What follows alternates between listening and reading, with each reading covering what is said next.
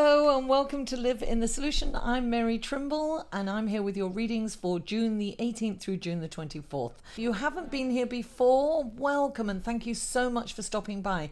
Stay till the end because I do an astrological report, then I do the your horoscope report, your horoscope reading, and then, or what we call tarot scopes, right? And then at the end I'll pull a love card for those of you who are single, and then one for those of you whom are in relationships. So don't forget to stay to the end. If you are coming back, guys, I love you, I appreciate you. Mwah! Thank you so much for coming by. Listen, please don't forget to like the video, share it on your social media, comment and subscribe if you haven't already. And listen, these are general readings. First of all, they're for your sun, moon and rising. So I'll have links in the show more section. Then this is a general reading, guys. Take what resonates with you and leave the rest. Keep it moving. Maybe it's just not for you this week, but stop by next week. It might be there. Or maybe just part of the reading will be for you. You're going to know. It'll resonate with you. Now, what else? So this is a general reading. If you'd like a personal reading, the information will be right here. Click on that and that'll give you information on how to get a personal reading with me. Now, check me out on Patreon. It's another way to support me.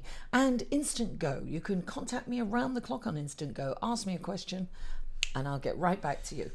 Okay, so the astrological report.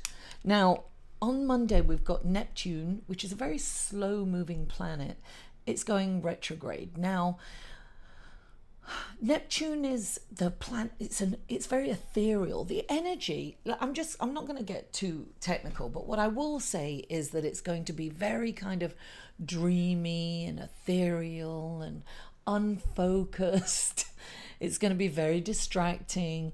We'll probably see the world through rose-colored glasses. Not bad, right? I'm into that.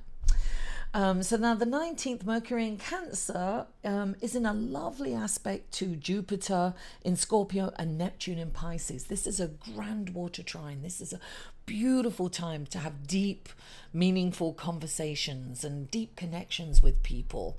It's a very emotional time. And then on the 21st, the sun goes into Cancer. Yay! Happy birthday, Cancer! Ah, I'm losing my voice. Happy birthday, and I'm a Cancerian, so happy birthday to me. So listen, Gemini is still Gemini's birthday until the 21st, and so Gemini will get an extra card this week, and Cancer will get an extra card also. Now Venus in Leo is opposing Mars in Aquarius. Now Venus and Mars are lovers, aren't they? They're men are from Mars and women are from Venus, so this is kind of going to be an interesting dynamic going on as they're opposing. So it's almost like a seesaw, right? Whenever planets are opposing each other, sometimes you adopt more of the other planets energy, and then you'll adopt the other planet. It's very backwards and forwards. So I'm going to leave the astrological report right there and let's go to your reading, shall we? Hello Libra, and welcome to your reading for June the 18th through June the 24th. And the first card up for you is the Temperance card, darling. Everything in moderation. This is like balance, right? But I have a feeling, okay, so you've got the Knight of Cups, right? He's coming in and offering like some love or something, but what I'm getting is that this is an opportunity. He's coming in with an opportunity for you, right? This beautiful knight in shining armor. This is saying, listen, just take it easy, don't jump in the deep end, hold tight. Look, she's kind of hanging there in a very kind of uncomfortable, unbalanced way, imbalanced. So, and definitely there's fire and water in this card. And it's almost like mixing the alchemy. So this could be, and look what that's really interesting. Look, fire and water. I feel that you've got this opportunity, but I think that you kind of have to take it slow. So maybe somebody's coming in for you. Some of you who are single, hey, for that matter, some of you in relationships, but this is saying take it slow, breathe and balance. Don't jump in. Don't jump in the don't dive in the deep end is what it's saying. So just, hold back. Get to know the person first. And the next card you've got is the Ten of Wands. That's saying that I feel that you've really got a lot going on, Libra. Too much going on. It's like you are taking on too many responsibilities. And this card is saying really delegate, right? You've got to, because this is blocking you from from going where you want to go. It's almost like you've taken on all this responsibility and you've said yes to all these projects or whatever it is, these jobs or whatever it is that you've said yes to. And you've done it so you can get further, but in actual fact, what it's doing is blocking you from getting where you want to go.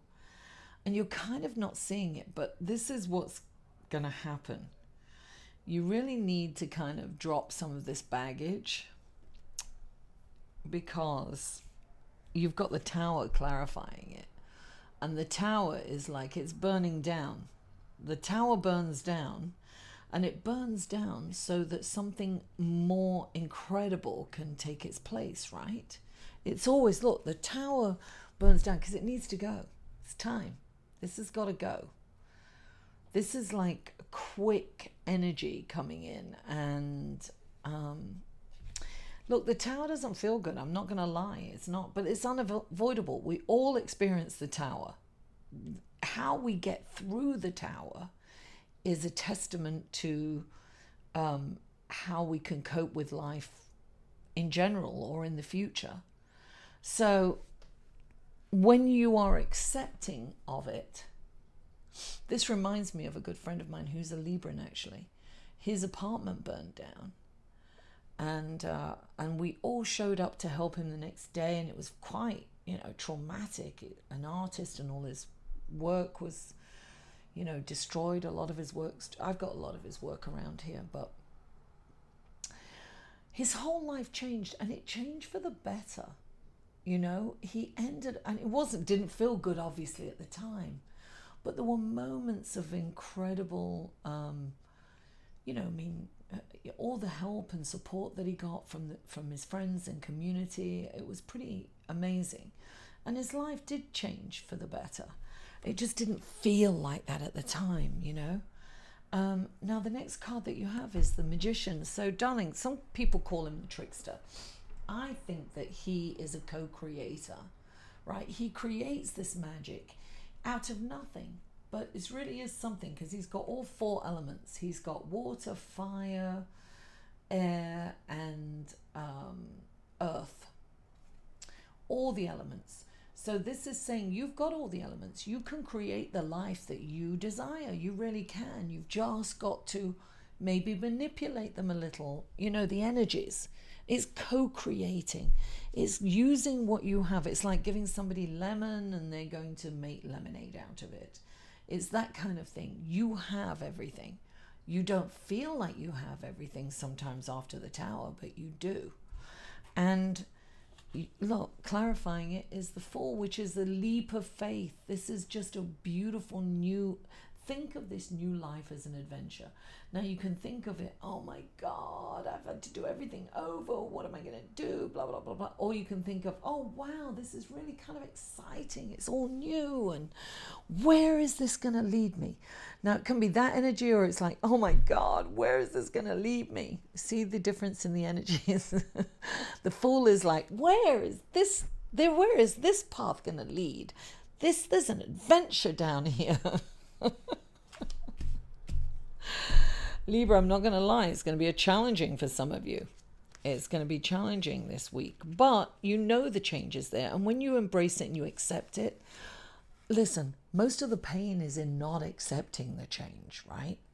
It's like, okay, pick yourself up, dust yourself off and start all over again and say, okay, darling, live in the solution. That's why I call my business liveinthesolution.com, darling.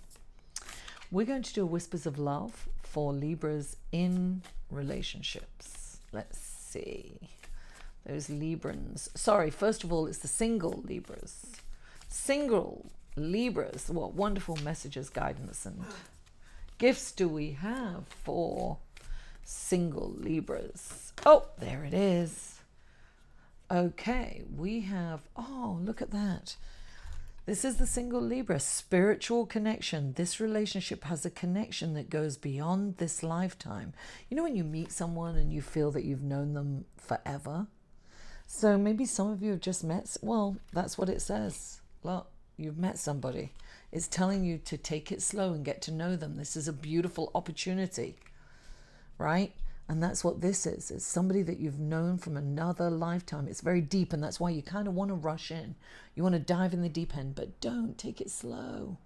The whole fun and the joy in getting to know someone all over again. Now let's do pull a card for Librans in partnerships, right? Let's see. Libras in partnerships. I'm going to say partnered Libras. Let's see what wonderful blessings, guidance, and messages do we have for partnered Librans. Let's see. What do the Whispers of Love angels have for you? Partnered Librans. Let's see what we have. Oh, there it is. Oh, the union of hearts. There is a connection of love that defies explanation. It's almost like you've got I think love is kind of coming in for all of you. So this is partnered relationships. This is, look, so entwined, growth together as one but separate. Gorgeous. It just defies explanation. What beautiful imagery. So this is your relationship that you are the person you're partnered with. That's beautiful, and it's almost exactly the same as the single Libran.